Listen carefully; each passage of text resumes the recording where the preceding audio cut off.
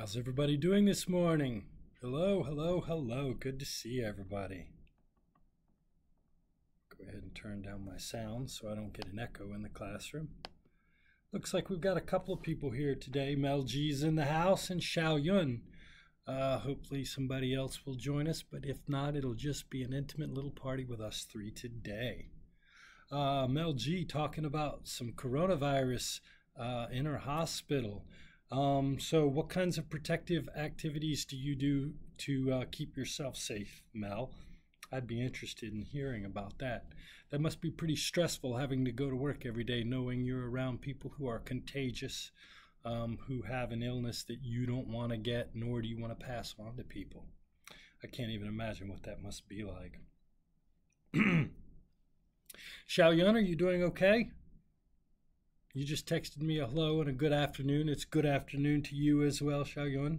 Thank you very much for sharing your high school experiences in China yesterday in class. I thought that was very interesting to hear about your life. And I liked, it was really neat how you were asked to write out your plans as a middle schooler and then you never revisited those again.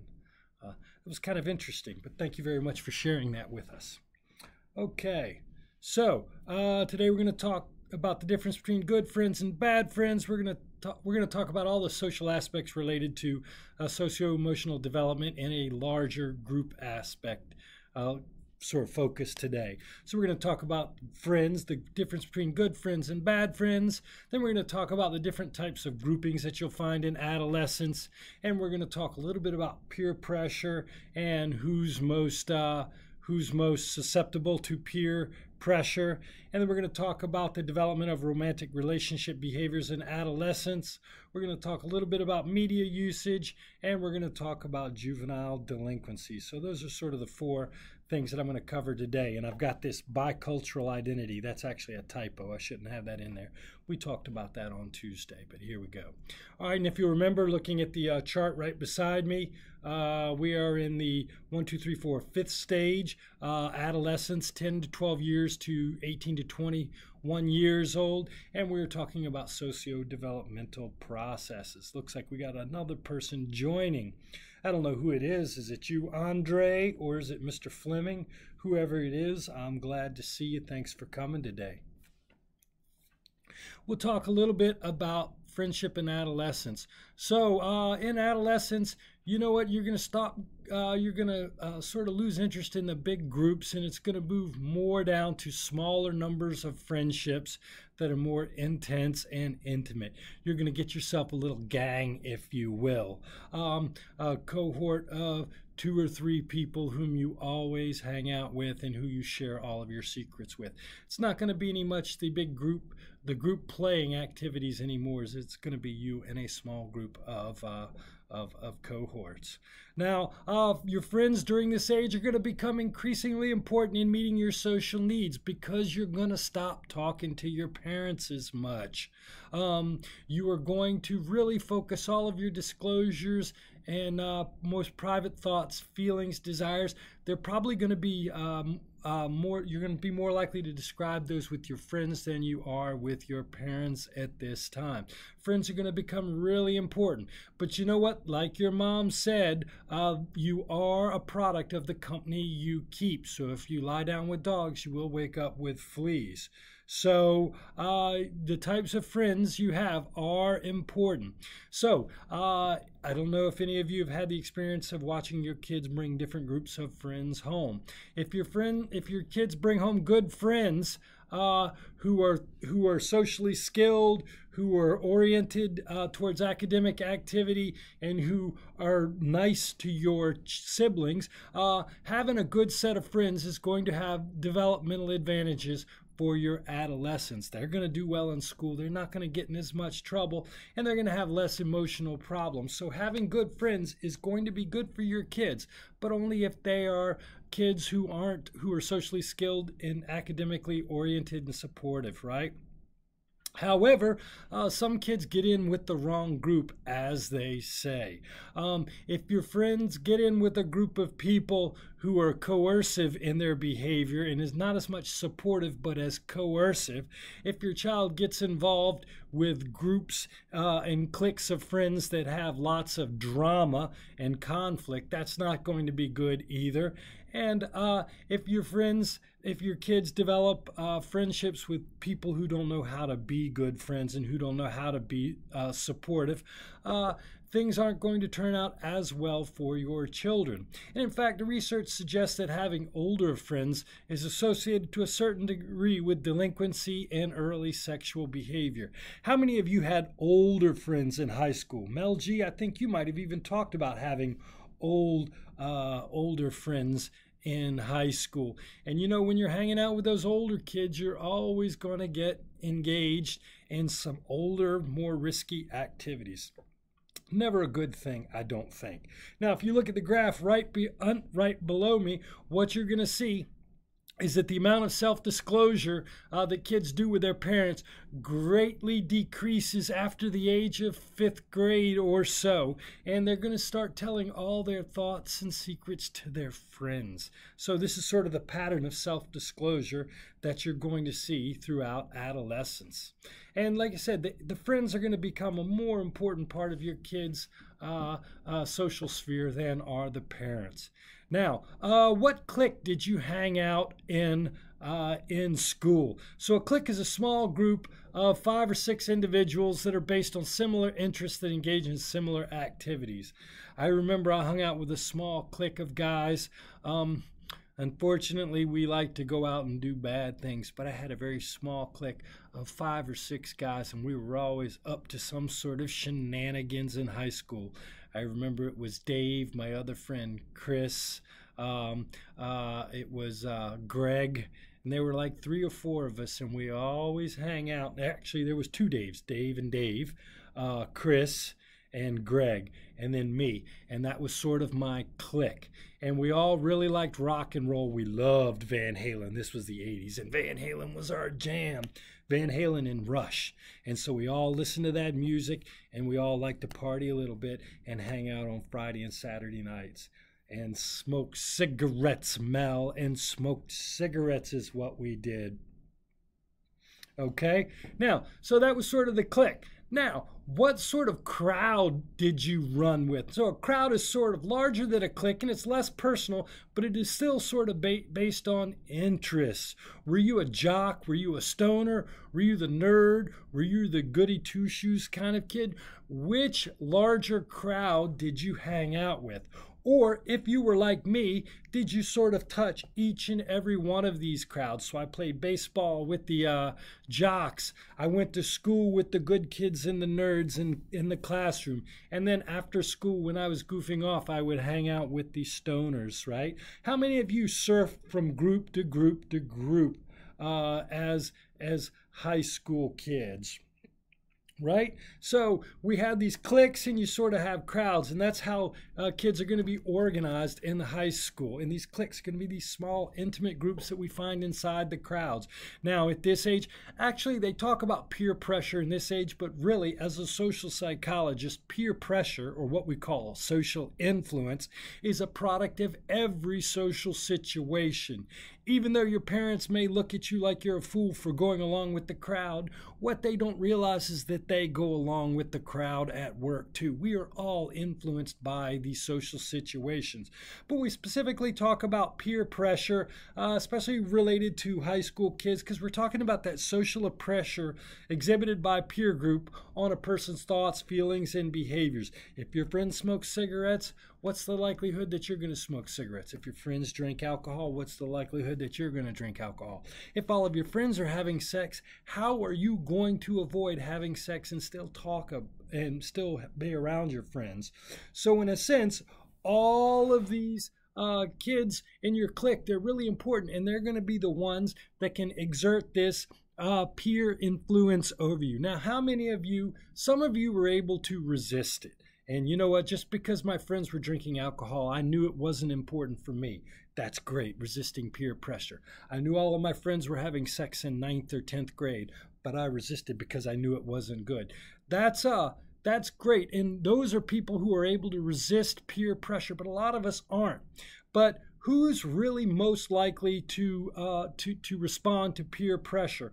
And your book suggests that there are some patterns that we will see. Your younger adolescents are going to be more influenced by peer standards than when they were as 11, 10, and 9-year-olds. So it's really going to peak in this early adolescent period of 12, 13, and 14. You're going to want to get your hair cut like all of your friends. You're going to wear the same clothes as all of your friends. So we're really going to have quite a bit of pressure, which just not appears, but sort of peaks in early adolescence. Now you're going to find that boys are more peer influenced about sexual behavior than are girls. All of us guys talk about it, and we make bold claims about what we have and have not done and who we have and have not done it with. And there's a lot of pressure on our guys to engage in sexual pressure. Now, what your book's going to suggest is that in general, adolescents with low self-esteem and high social anxiety, which might come from poor attachment styles, are most likely to conform to peers and during transitions. I don't know if any of you moved when you were an adolescent. I moved twice in adolescence, once in 7th grade and once in 11th grade. And it is totally weird going into a new school as an adolescent. And you are clearly under some pressure to find a group, a clique, or a crowd, if you will, and conform to the standards of that group. And if you have low self-esteem or you're anxious about groups in general, it's going to magnify the effect of peer pressure. How many of you were able to avoid peer pressure? Do any of you have any interesting stories of peer pressure in high school? Hi, Dee. It's good to see you today. Thanks for coming. We're talking a little bit about the groups that we were in. What was your clique like, Dee? Did you have 4 or 5 people that you hung out with that you were really, really tight? And what larger crowd did you find yourself a part of? Were you a jock, a stoner, a nerd kid? Or did you have a different kind of crowd in your class? We'd all be interested in hearing. Okay, now, dating and romance. One of the other hallmark activities of high school is falling in love, going to the prom, passing notes, finding out who loves who, getting your first kiss. Oh my goodness, adolescence is the time when romantic relationships blossom. And for the first time, we really start thinking about love. Now, I know some of you may have had a boyfriend or girlfriend at 6, 7, 8, 9, but I'm not sure if it was really a romantic relationship or if you were just sort of practicing a role, kind of like you would practice being doctor or mommy or anything else, right? I remember when I was 6 years old, I had a girlfriend. Her name was Terry. She lived next door and she was 5 years old. And that was my first girlfriend, whatever it was. But we just played trucks in the driveway together and I thought she was kind of cute.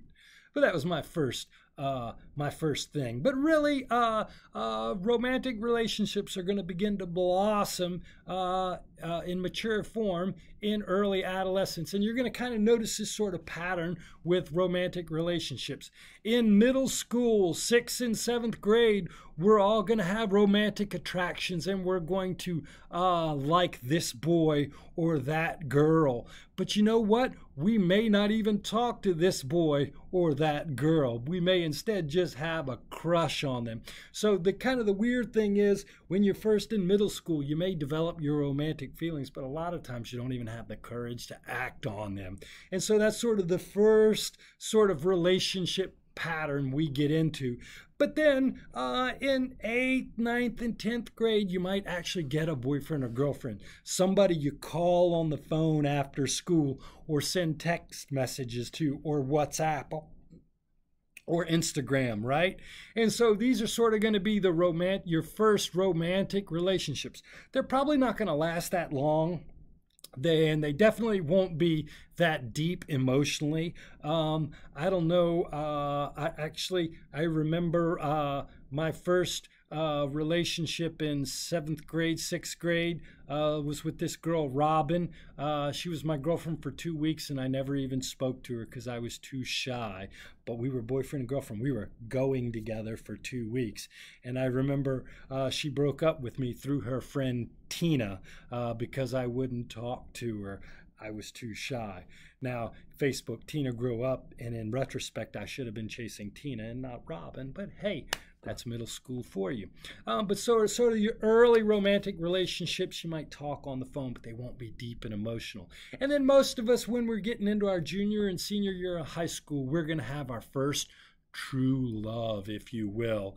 And this is sort of that real shared relationship where maybe you date them for months or maybe even a year or two, and you fall into deep love. So how many of you followed this pattern? Now, I'll bet some of you out there were probably early bloomers and had a real honest to goodness boyfriend or girlfriend in sixth grade that you talked to for days or weeks or months. Were any of you what we would call early bloomers in terms of the relationship progression? Like I said, in sixth grade, I had a girlfriend for 2 weeks, but I never really talked to her. So I don't know if I'm really an early bloomer or not. Or paged you. Oh my God. Mel G, are you talking about adolescent romance relationships? Paging. That's so 1990s. How freaking hilarious is that? I'm sorry I didn't see the comment before then, or I would have died laughing. Lorena was a player. I'll bet you were. Sort of the private school girl there, living it up with the guys. The jet set lifestyle down in Venezuela, huh, Lorena? Funny. Very good. Okay, now, just like friends, dating is a good thing if you have the right kind of partner, right? So dating is linked with positive development, and it's a measure of being well adjusted. If you've got good emotional control, good impulse control, good social skills, then it's easier to find yourself a romantic partner. So having a romantic partner is kind of a sign of being well adjusted. So it's not a bad thing when your son or daughter gets themselves a boyfriend or a girlfriend. Not a bad thing at all. And you know what? It's good to practice these sort of relationship activities that we're going to have to engage in later in life. Learning how to communicate, learning how to have disagreements, learning how to work past disagreements. These are all good things that will help children develop social and romantic competence, right? So you're sort of practicing the dry run for the heavy-duty relationships that you're going to have later on. But you know what? Sometimes if you date too early, Lorena, like you said, you were a player, and I'm not sure if this is true or not, but dating too early can be associated with negative outcomes like substance abuse, delinquency, and early sexual behaviors. So if you get in the game a little too early, sometimes you start playing big kid games before you should have to play big kid games. And you know, your research suggests that females who date older boys at first have a little higher self-esteem, but they're more likely to develop depression as they move through adolescence. So females dating older boys are more likely to experience depression. And I wonder if that has something to do with sexual behavior being pressed upon them when they're too early. Okay? Adolescents and their media, right? So Uh, Mel G mentions a pager. I don't know if any of you even remember what a pager is. Some of you probably are too young to even know what a pager is. But there's all kinds of types of media out there: emails, instant messaging, social networking sites, chat rooms, video sharing, photo sharing, multiplayer, online computer games, and virtual worlds. There is literally an entire virtual universe that your children can get engaged with. And you know, it's a good way to meet friends and expand your social horizons, but sometimes you can fall too deep in the virtual world and lose touch with the real world here. And what your book talks about is the growing dependence and interest that kids have in social media. I have a graph over here, if you see, all the way down to the side. This shows you sort of the pattern of adolescent media usage that we see. And what you're going to notice, if you look down at the bottom two graphs, you'll notice that kids, their media usage spikes after about 10 years of age, heading into early adolescence. So you'll notice that 8 to 10-year-olds spend about 8 hours a day on social media, which is a ton of time anyhow. But as soon as they move to 11 to 14-year-old period, they almost, it's a 50% increase in the amount of time they spend on social media. Almost 12 hours a day using media of some sort. This is kind of laughable to me because when I was growing up as a kid in the 1970s, they used to talk about how if you spent more than half an hour a day on television, which was our only form of media in the 70s, it was considered bad. And they were like, don't let your kids spend more than half an hour a day watching TV. And now the typical 8-year-old spends 3.5 hours watching TV and almost an hour on computers. And another hour on video games. So your average 8 to 10-year-old is using 7 and almost 8 hours of media every day. That's got to have an effect. Depression. Okay, good enough. So Lorena's responding back to the question I talked about, early onset of dating and romantic dating. And you said that definitely there might have been some early sexual behavior and depression. Interesting. Okay, cool. Dial-up. Melanie from the 1990s. Oh my goodness, you might as well be talking about a phonograph, Mel G. Dial-up connections. Yes, we are definitely in a post-dial-up world. So what I want you to notice, what I want you to abstract from this graph that I have here is that 8 to 10-year-olds spend a ton of time on media, but that absolutely explodes in the middle school years. 92% of kids are using text message. 75% of kids are on a social media site. In 2004, 39% of adolescents had cell phones, but now 93% have cell phones. That's in 2019. It may even be higher now. Who knows?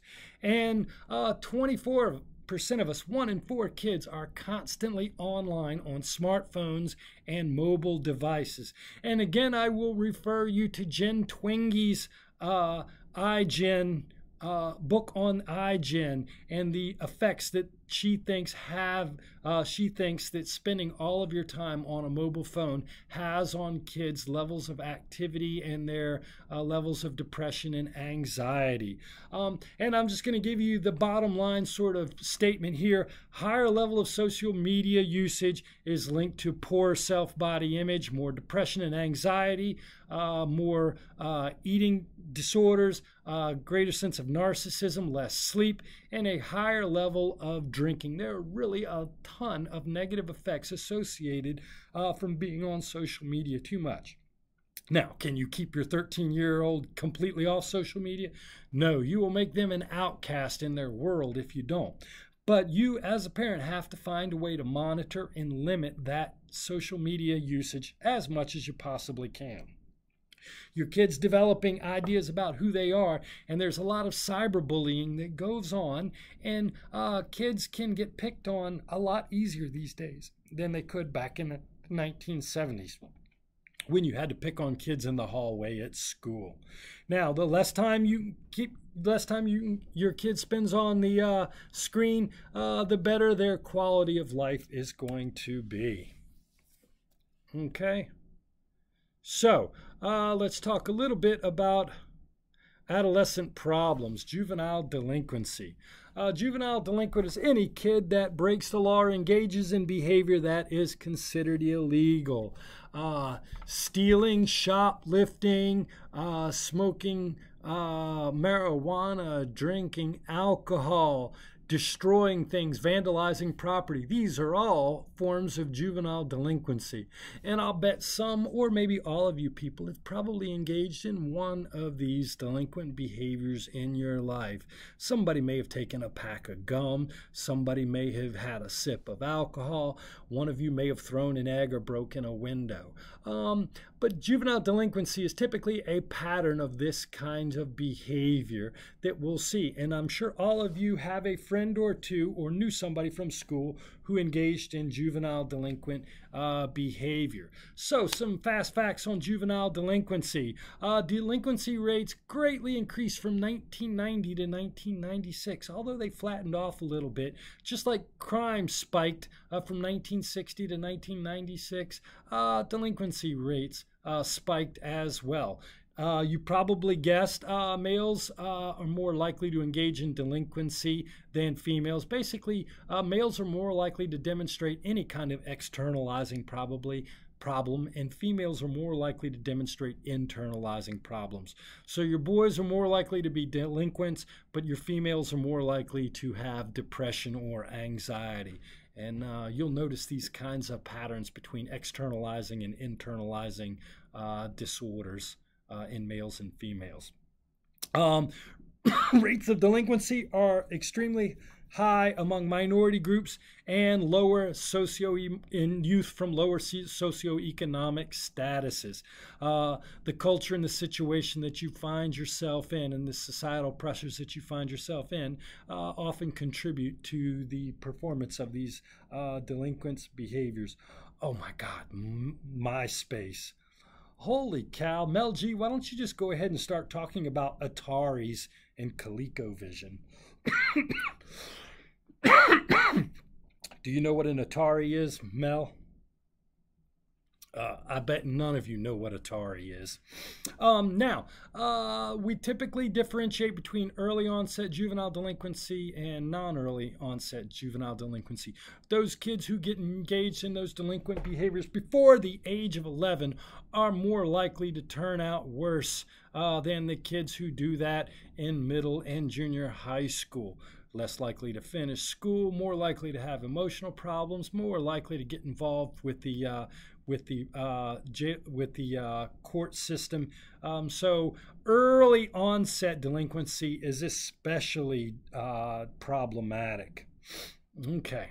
So Mal G does remember the Atari. It was the first video game ever created, and boy, it stunk. Right? All right, so what are some of the causes of delinquency? You know, you can your book talks about the causes, and in my mind, you can group them into three broad categories: your environmental factors, your cognitive factors, and your parental factors. So, as with most problems, societal problems that you're going to see, they are associated with lower SES. So, poor kids are going to be more likely to engage in all kinds of problematic behaviors. And you know what? This is because of their cultural environment that they find themselves in. You know, one of the reasons that they're maybe in a low SCS area is because their parents have a drug problem. They're more likely to be maltreated. Their parents may be in jail. So there are any kinds of sort of situational factors that may cause them to engage in the delinquent behavior. Now, Lorena, you talked about your experience. Now, actually, no, I'll save that. I'll save that for parental monitoring. We'll go back. That's a different point to make. But you know what? Research has found is if your older brother or sister or your friends are engaging in these kinds of delinquent activities, you're more likely to engage in these delinquent activities. So what's going to determine whether or not your kid gets engaged in this stuff? If they're in a situation where they're being abused or they're seeing poor role models in their parents or their friends or siblings are getting engaged in engaging in these delinquent behaviors, they're more likely to engage in that delinquent behavior. If you remember the video we watched about the guy who joined MS-13, he said that his older brother and his family members were in the gang, so it just made sense to him to join the gang as well. Exactly, that happens a lot more often than you would think. Now, there are also cognitive factors. Kids who aren't doing well in school and are having trouble meeting the challenges that they're supposed to meet in their normal environment are going to be more likely to act out. So if your kid's not doing well in school, that's a risk factor for acting out. If you remember, we talked about developing self-control and sustained attention as important information processing factors, the qualities that you need to work on with your 3 and 4 and 5-year-old. We talked about sort of nurturing those cognitive skills in your children. Having poor self-control or having difficulty paying attention is going to feed into your child not doing well in school, which is going to make them more likely to act out. Okay?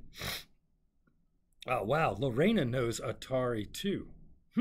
Y'all must have went to a museum to see Atari.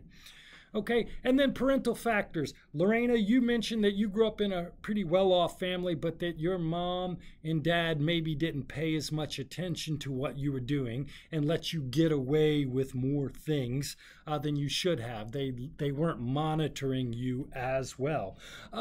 You know what?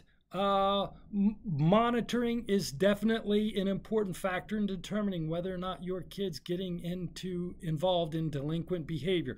Monitoring the friends they hang out with, monitoring their grades, monitoring aspects of their life as indicators that things are going right or wrong. What you're looking for in a parent as a change in your kid's behavior. If you're not paying attention to school, how can you see a drop in their school performance? If you're not paying attention to their friends, how can you tell when they're bringing the wrong friends home? So it's all about monitoring. And then your book suggests that being the kind of parent that has limits, but also talks to your kid, being an authoritative parent, is associated with especially low levels of delinquent behavior. So if your mom and dad have rules, but still talk to you and let you participate in the decision-making process, your likelihood of getting involved in delinquent behavior is extremely, extremely low. Mel G's got to go back to work. Thanks for dropping in, Mel G. She dropped some 80s and 90s iconic things on us and then took off. So thank you for bringing in pagers and dial-up connection and all that stuff, Mel G. Now, adolescent problem. Another problem is depression and suicide. Remember, suicide is the third leading cause of death in 10 to 19-year-olds. Now, while suicide rates are still low compared to other age groups, still, this is the third leading cause of death for kids this age. So it's important that we focus on the issues that lead kids to depression and subsequent suicides. Now, adolescents contemplate or attempt it unsuccessfully more often than they commit it, but they do think about it. And females are more likely to actually attempt suicide, but males are more likely to succeed. And I think a lot of the time they use firearms, which tends to result in a more successful outcome for the would-be victim. Now, what factors contribute to depression? Your book's going to talk about having certain factors that are more likely to contribute to you engaging in suicide. And I'm going to read these off because I'm not as good with these.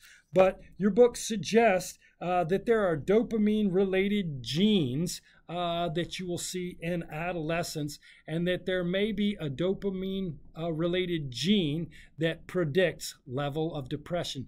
Dopamine makes you feel good, and low levels of dopamine can be associated with depression. So there is potentially a genetic link between genes and depression. And then you also talks about certain family factors. Positive parenting characteristics such as emotional and educational support are related with lower levels of depression. Mother-daughter co-rumination, so spending a lot of time actually talking with your mom about problems as a daughter actually is associated with an increased likelihood of depression syndromes. If your parents depressed, if your parents emotionally unable, if your parents are having marital problems, these are all family factors that are associated with higher levels of depression. And you know what? Poor peer relationships are also associated with depression. If you, let's see, problems in romantic relationships are associated with adolescent depressions, and adolescents with depressed friends were more likely to be depressed. And having friends that weren't available emotionally for you is also associated with depression. So there are sort of these three causes. Is it genes? Maybe. Is it your family? Maybe. Is it the social support provided by friends? Maybe. All of these factors feed into levels of depression. Okay? Now, in fact, so we have risk factors for suicide. One of the hallmarks of depression is suicidal ideation and sometimes acting out on those ideation. So one of the things that really worries people is when adolescents develop these depressive syndromes, because they are at a higher risk for attempting suicide. And in fact, if you look at the chart below me, it's going to show you the suicide attempts by U.S. adolescents from different ethnicities. And these are the number of suicide attempts per 100,000. So what I want you to notice is that there are risk factors. So having an unstable and unhappy family where the parents have drug problems or are arguing is going to increase your risk for suicide. Lack of supportive relationships, being alone, having nobody to socially support you, being isolated from your friends, associated with an increase in suicidal ideation. And if you look at this graph right here, you'll notice that there are definitely different cultural differences in suicide attempts. With American Indians having a much greater risk of suicide attempts than other ethnic groups here in the United States. Again, genetic factors and being depressed are also indicators of likely suicidal ideation and potential attempts. So as we develop this sense of identity and we start developing romantic relationships, as we get involved in cliques and groups, all of this social comparison for the first time, and this need to integrate socially with other people, creates a lot of pressure that for the first time brings these feelings of depression and suicidal thoughts to the forefront. Now, it's never going to get better, but you're probably going to be better at dealing with it as you get older. But the adolescence period is a really difficult time because this is the first time that children are starting to face these social pressures. Well, so that's all I wanted to talk about this week, sort of the group context that characterizes the adolescent period. Next week, we're going to move to the 6th period of life. We're going to be talking about early adulthood, the 20s and 30s, and we're going to be talking about sexual and cohabitation patterns. We're going to be talking about work identities, and we're going to be talking about health behaviors that you can engage in your 20s and 30s that have long-range implications for your health and well-being in later stages of life. Does anybody have any questions for me? It doesn't look like it. I'm going to go ahead and shut off the broadcast now. If anybody has any questions, you can type them in the chat bar and I'll stay on chat for a few minutes answering them. or if you have a question, you can text it to me using the Remind texting tool, and I'll be happy to talk with you. Don't forget to do your discussion board that's due tonight so you can get collaboration credit or extra credit. And if you have any questions with your homework, don't hesitate to contact me. That's all I have to say, so I'm going to say take care, and I will see you again next week.